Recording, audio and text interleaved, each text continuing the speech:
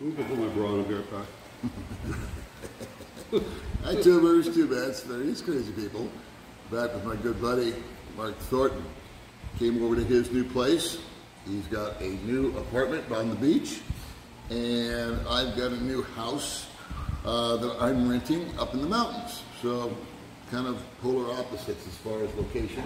Yeah, you love the beach, yeah, and I love the mountains. I love the mountains too. I mean, I really like where we were living before. I mean, the problem is, like, there's a mountain. I knew I was never going to be able to climb to the top of it. I had a friend of mine did that the other day, climbed to the top of Mount Tunis. He's like in his early 30s, very fit, and he could barely walk the next day. Yeah. Because it's a really rigorous climb up there. Yeah. There's a lake up there. Do you know that? I had no clue. Yeah, there's a lake up there. I had no clue. You know, right from our backyard, we were living in Big Rock. There's a big lake up there. So you like your new place? Love it. Yeah. Absolutely love it. What's the best part about where you live now? The ocean. Being able to get in the ocean. Because a lot of, on Negros, especially the beaches, there's the beach there, but they're inaccessible because like volcanic rocks or boulders or whatever. And so it's hard to get in the water and get out unless you've got like special shoes or something. And right here, you can really step into you've got steps that go down into the ocean. And so you walk with nice grass in the ocean and go swimming. And I've been swimming 2 or 3 times a day. I go every day. I just love it. So I'm trying to, on this video, what I'd like to try to do is for the guys that are thinking about coming over here or definitely coming over here, and maybe they don't have a place to go. Do you have any suggestions for them as far as looking for a place? Would you advise an apartment? Would you say a house? Would you say furnished or unfurnished? Where would you? I would definitely say furnished an apartment. And I highly recommend Dulce Vita, where I live it's the second place I lived when I first came here. And the reason is there's like 17 apartments there, almost all foreigners, you know, Americans, Germans, whatever. And they have a table out by the pool there. And everybody kind of just sits out and has their coffee there. So when I moved in there, I made like 5 or 6 friends within 2 weeks. And they were saying, hey, you want to go to dinner? You want to go to a party? You want to go, into town tonight, whatever. And all of a sudden I had all these friends. Plus, since they've been there for a long time, they would say, well, this is where you want to go if you want to buy some good meat, or if you want to buy this, or, the movie theater, this is where it is, visas, all that stuff. Like, I had a wealth of knowledge, whereas if you live in a house, you're kind of isolated, and you may not even know your neighbors. And so I just think, and also furnished, you want to buy a bunch of stuff when you get here. So, the place that I live, the last 2 apartments that I was in, they had dishes, cups, forks. I mean, everything was there. Cooking equipment. I mean, you'd need anything, even towels and sheets. Right. That's a Big Rock. Yeah. So you'd advise Big Rock also. Well, yeah, Big Rock also. Yeah, either one. Yeah. So would I. And so that was, and it was very nice. It's like Western, very nice and clean and nicely landscaped, secure. So I would recommend that. Now, would you recommend that if someone comes out and mine I think was kind of a unique case because I was given the place 6 months. When I say the place, I mean the Philippines. Right. I'd never been here. I didn't know anybody, didn't know one soul. And I told myself, well, I'll give it 6 months. If it passes the smell test, I'll stay. If it doesn't, I'll leave and figure something else out. And after 6 months is when I committed, and that's when I bought the scooter. And I was thinking, boy, I would do things differently had I known what I'd known. Of course, hindsight's always 20/20, right? But I've come to the conclusion that if I knew that I was going to be living here, I would probably start off just like you mentioned. I would start off in a place that was low-key as far as setup costs and all this, that, and the other. A place where you could acclimate and get to know people. Because everywhere that you go is by word of mouth. Yeah. There is not a restaurant you can trust on the internet. There is nothing on Facebook that I have found that's trustworthy. It's really word of mouth. Your friends are the best advice. There's stuff posted that you say, oh, I'm going to go there and have a hamburger, something simple. And the post is a year old and the places no longer exist. Yeah, different owners too. Different owners, different thing. So everything is word of mouth. But I also came to another conclusion when May and I made this move into this little house that was partially furnished. And here's the way I figured the math. was if I rent a place for say 20,000 pesos, and I have the option to rent it furnished for 20,000, and I have the option to rent it for 15,000 unfurnished. I've seen those options in different locations.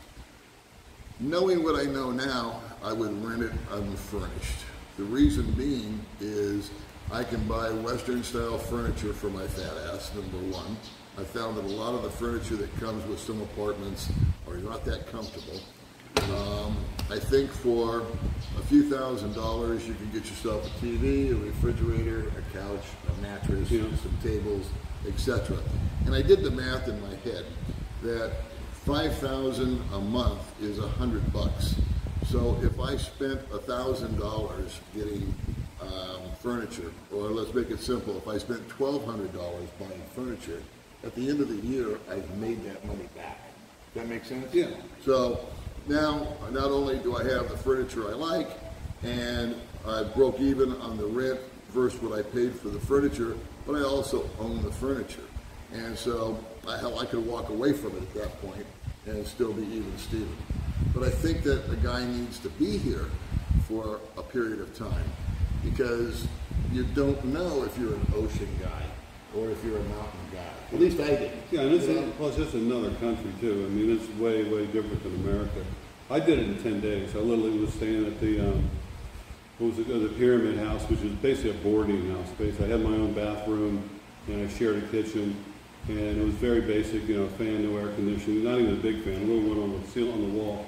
But things just started turning around for me, and after 10 days I decided I was going to stay, and that's when I went to Dulce Vita, and I lived there for almost a year, and it just started turning around for me. I think you may not know if it's going to be the perfect place for you, but you'll definitely know within, I think, 2 weeks if you hate it. You may come here and say, no, I don't like this at all, and I can't stand the heat, I don't like the roads, I don't like this, I don't like that, and you want to get out of here. And but there's other guys who just come here and it's just all everything starts clicking, Yeah. Which is what happened to me. How long do you feel it took for you to get acclimated, where you felt like you were comfortable? You could walk out the door, you knew you wanted to buy a motorbike, you knew what kind you wanted. You felt like you were comfortable driving from one place to another, and just the knucklehead stuff that we take, for granted. That actually is an acclimation period. That's a really good question.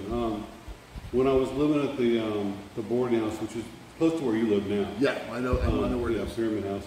And the first week or two, I didn't have any transportation at all. And I was riding around the back of a German guy's bike. He was actually kind enough to take me a few places. And then they had a Honda Scoopy that I could rent for $100 a month. This is a beat up, Honda Scoopy is way too small for me, a little 125. Right. But that kind of opened things up. At least I could get around. Right. But I didn't know where I was going. I had a bad sense of direction here. So for even though I moved out and I went to Dulce Vita, whenever I would go to the mall, my friend Trevor, who'd been there for a couple of years, I had to get him to meet me someplace. I'd follow him to the mall. I did that to you, remember? Yeah. When I had that little Honda Scooby, Paul said, hey, you want to go to why not? I said, yeah, sure, I'll meet you at someplace. I followed Paul wherever he went. You're going too fast, don't listen, because this thing had no shocks on it. No, I had a Scoopy when I first got here. Did you? Yeah, I rented one. But my knees hit the handlebars when I turned the corner. It was so small, it was like a mini bike. And but then I got used to going around, and I started getting more and more comfortable. And after a while, I could go to the mall by myself. But if I went into town at night, I would get lost sometimes in Dumagetti. Yep. And because there's no street signs, there's no. It's a real hard. And then you have a street that's one way in the daytime and two way at night. Nighttime. Yeah. And I get lost sometimes, especially if you've been out, at Why Not or something, had just a couple of drinks. Right. And I'd get lost finding my way back home. But now it's like I'm really comfortable. And I bought my own motorcycle, and once I got that, I started riding around more. Now, I just kind of take off, and it's an island. How lost can you get, Yeah, but true. I don't know. I'd say it took me to get totally comfortable 6 weeks. 6 weeks. Okay. Yeah. I think it took me a year. Yeah. But that's just our learning curve, I guess. Yeah, I guess we included everything, but I was lucky I had you as a friend, and so we did a lot of things together, and we'd always meet That's true. You know. Yeah, I guess that is kind of That helped a lot. a true statement. I kind of, because I've been here over a year Yeah. when you showed up. You're like my mentor. You still are my mentor. Oh, shoot, please. You are like my YouTube channel. The only reason I got a YouTube channel is because of him. He showed me everything. But, you know, I just like to put it out there that I think sometimes we make this place all glittery with the girls and the beach and the scenery and all that kind of stuff. And it is. But there is that acclimation period that guys will go through. And I think the learning curve is different for everyone. Yeah. And again, I came out here stone cold alone. I didn't know a soul. Me too. I didn't know a single person, not one. And so everything I did, I paid too much for. I used public transportation. The jeepney drivers, the trike drivers would just say, up to you, and I asked them how much, and I'd overpay them. And I rented a bike, I think, after 2 months, and that was a game changer because it gave me that independence. And then on my 6-month anniversary, I bought a bike, and then that was really cool. And then just the apartment hunting and shopping and all that kind of stuff. Now, I had a guy recently ask me on a live stream, he says, I've got $100,000, and I'm 58 years old, and I'll turn 62 in 4 years, and then I'll collect my Social Security. Do you think it's safe for me to move there? And I was candid with him, and I said, no. Really? Yeah, and I'll tell you why. And I know you feel differently because you came out here with very small budget and everything else. $600 in maxed out credit cards. Okay, and that's a great story. But I am just I don't know. You're a finance guy, first of all. Well, it's not just that. It was the fact that I'm also a paranoid. That if you come out here with a finite amount of money, it's just that. It's finite. I'm a lot more comfortable with an income flow. Oh, yeah. An income stream. Yeah. You know, because I know that whether it's $1,000, $2,000, $3,000, or anything in between, if I've got that coming every month for sure, then I'm never going to be homeless or hungry. Right. Now, if I come here with $100,000, doesn't mean I have it in my hand. It could be at the bank that I could transfer over. That means you got to live on $2,000 a month, which is plenty. You've got your setup fees, but there's just that emergency funds, and I've watched guys fail. Probably watched guys burn through it. Next they thing you know, burn through it. They meet the buying girl, a house. They're buying a house. They have habits they didn't know they had. They're developing some new ones. There's a lot of temptation out here that guys maybe think they don't have, but they get here and they acquire it. So I wasn't a fan of that number.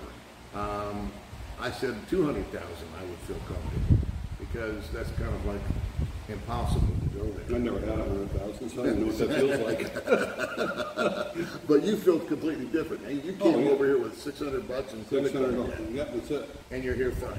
I'm here fine. I've paid off almost all those credit cards, and I'm making good money now. And I've even got investments, though they may be small. Yeah. Live in a great place. I got a motorcycle that's paid for. And I don't worry about money at all here. I don't even think about it. If we go to the store and buy something, we buy it. And not big things, but I mean, we don't like have a budget, at all. We just kind of, whatever we need, we get it, Because the two biggest questions that I think guys have, at least I knew I had the same ones, but the ones that I get asked the most are about relationships and about money. Yeah.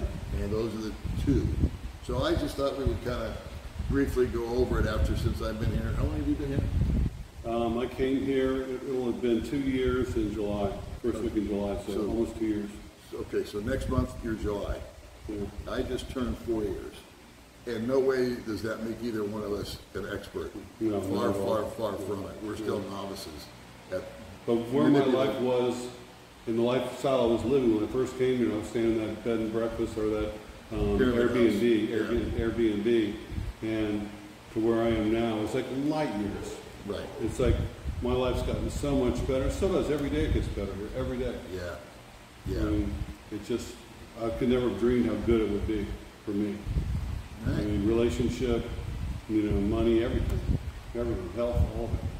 So I think that if the guys are watching, maybe the point I'm trying to get across is that if they're committed to coming over here, we could do a 3-hour video about what you should bring about buying boxes and all that. Yeah, I could have used that advice a lot. You know, that would that's be really a lot. useful, yeah. So if a guy is committed to coming over here, unlike me, where I was given it 6 months, but you know you're going to come for sure, my friendly suggestion would be that you pack about a buy-in box a couple months before, and you fill it up with clothes and you know, vitamins and medications. Right. And don't ship it. Like what you want to do is find out where you're going to live first and have it sent.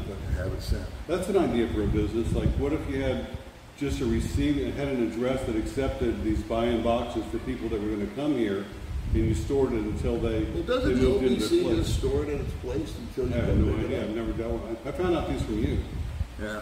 I paid, give you an idea, I paid, my mother paid $500 to send me a little box like this big when I first came here that weighed about 10 pounds. And the boxes that Paul's talking about are huge, and you could put as much weight in, you could put 1,000 pounds in there, I guess. And it's like anywhere between $60 and $100, something like that. Yeah. I mean, it's a great deal. It's a great deal for sending stuff over. I think it may take 2 months to get here, but my little box took 2 months too. So you It was might supposed want to be here to, in 4 days. in my mind, you might want to book a hotel room and then just have the thing shipped to the hotel. That might be a solution. I don't know. I'll have to look into that. I just had a guy send me 11 boxes over a year ago, and I've been storing them, and now he's just donating them to us. So that's another video. But Worked out for you, you know? yeah, we'll see. So I guess if guys are coming over here, I call it a year to get acclimated, and then I think the sage advice. I don't like to give advice, but these are just kind of suggestions and stuff that we've been through ourselves. Is initially, if you're new out here, but you know you're going to stay, rent someplace where there's other foreigners. Yeah. Sort of a compound for safety, advice, information. Get a place that's furnished. Yeah. And then hunt down and spend your time driving around the island and seeing, do you like it at the beach or do you prefer it in Valencia? We've got friends that want to live down by Dumaguete because that's the last place I would want to live. But I'm not them, and that's their bliss. So they city want to be people, right there. They want to walk down and get a go place. They want to walk down and be able to go get a coffee at a McDonald's, and that's just their deal. Like in Cebu, a lot of people like to live near the mall. They've got a really great mall there, and there's a lot of stuff to do in Cebu. Within walking distance, you don't even need a car or a motorbike. Yeah. So, but here it's different. Yeah. So I'm always thinking about the guys that tell me that they're coming out here and they ask me all these questions like how to transfer money and what do I need to bring and all this kind of stuff. And I mean, it would be a 2-hour video, but it would be what I would do differently. Yeah. So I think as a general thing, I would discourage you trying to come out here with just a finite amount of money unless it was really a lot. I like an income stream. And don't bring your money with you. Leave it in America. Just draw it out of the ATM. Just draw it out. Pay the damn fees. If you get Charles Schwab, having a Charles Schwab account, it's free ATM. You don't get your ATM fees back. So it's just like having a bank in America, you know. So I would do that. Yeah. Charles Schwab is the one thing that I regret the most. I think about before coming out here. You can open one online. I opened mine when I was here. I thought you said it was closed. No. I opened mine when I was here. Oh, but you got a thing mailed to your wife or your mom or something like that, right? Yeah. I got the credit. Yeah, the card went to my mom and then she sent it to me. I don't have that much. Oh, right. So that would be another thing you might want to set up. Is a mail forwarding service. Yeah. About that. I don't get email. I don't get email, and I don't What want about email. the Charles Schwab when they're going to mail it to America? Yeah, it's one credit card. Like you could probably call customer service up and have them FedEx it to you. You say I'm traveling in the Philippines right now, and can you FedEx it to me? I think they would do that, charge you for it, but that might be the best thing. You have it in a couple of days. All right. They're really the customer service is great. I mean, they were very nice to me. I talked to them a couple times about some things. I have a Robinhood account, and I transferred money from my Charles Schwab to my Robinhood, and it was taking too long. And I called up, and it wasn't Charles Schwab. It was Robinhood that, you know, they hold the money for a while before they actually put it in your account. Okay. So I think that a Charles Schwab account, as far as banking and checking go, is sage advice because the ATM is for free. But you guys need to research that on your own. I can't tell you, they've got different programs and different strokes for different Buy yourself a really good, you know, mobile phone If you use a laptop, buy yourself a really good laptop, you know, in your home country. Make sure you buy a phone that's not with like AT&T or T-Mobile, that it's completely unlocked when you buy it, so you can put your SIM cards in here, because you pay too much for phones here. There's not a good selection. Like, you had to order yours online. Yep. And same with my computer, I think your computer, Yep. we had to order online from Amazon. We had to pay a bunch of shipping and taxes and fees and stuff. So if you use a computer, everybody uses a cell phone now. Get a really good one and buy it there at home and bring it with you. That's my advice with those. Yeah, if I had it to do all over again, let's forget the Balak buy-in box. But in my my backpack, I would have my computer, and I would also have a backup computer in my luggage. That's a good idea. In the box, just because this one's going to fry at some point in time. So I would take Mark's suggestion of top of the line, nice computer. Well, if you have an old one, buy a new one and bring your old one with you. That's what I did. Either combination. Yeah. But duplication, I think, is good. Yeah. A couple of phones is a good idea. Yeah. A lot of shorts if you're a big guy, because they're hard to find. Yeah, that's a really good point. I'm a 34 waist, and I cannot find shorts here, even at the mall. Right. I'm a 36 waist. Yes. I can't find them. So, you know, buy really good, you know, comfortable cargo shorts. You'll be wearing a lot of shorts here, and buy them, you know, in the States, or whatever country you're coming from, and bring those with you. Same thing with shoes. You know, bring a couple good pair of shoes that you like. Shirts, easy to get here. Loads of shirts. True. That's easy to find. True. You know, sunscreen. If you're fair skinned and you get burned easy, buy yourself a bunch of sunscreen and bring it with you in your suitcase. It's not only expensive here, it's hard to find. I went into 3 pharmacies. My girlfriend and I took a road trip a couple weeks ago, and we went to 3 pharmacies. Not one of them sold sunscreen of any kind. So if you need sunscreen, buy it there and bring it with you. Simple knucklehead stuff like Tylenol, ibuprofen, aspirin. You cannot baby find. aspirin if you've got a heart thing and you're taking the baby aspirin. So that you can find here. Can you? Yeah, but it's all in bubble wrap. Or not But bubble it's wrap, expensive, blister packs. It's expensive. Yeah, it's real expensive. And like, you know, if you take aspirin, go to Walmart, those great the biggest bottle you can find of aspirin, bring like 3 or 4 of those with you. Yeah. Because you cannot buy a bottle of aspirin anywhere in the Philippines. Good and the only razors. Yeah. And the only aspirin I can get is these little tiny baby aspirin. They taste like candy. And so your back hurts, you got to take like 50 of them to get the pain to go away. You know?